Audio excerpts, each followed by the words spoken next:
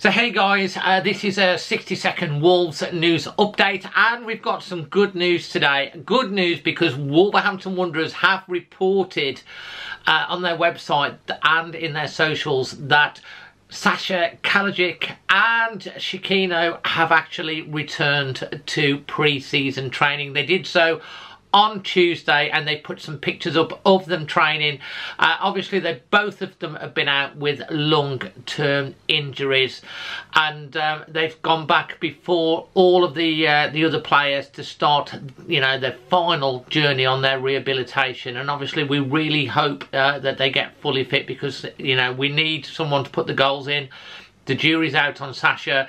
And Chiquinho, when he did play, and he played 2 or 3 games for Wolves, he looked really, really quick and he could cross the ball. And that's just the thing that Sasa Kalajdzic will need. Anyway, good news, they've returned to pre-season training. Leave your thoughts in the comment section below. Always Wolves.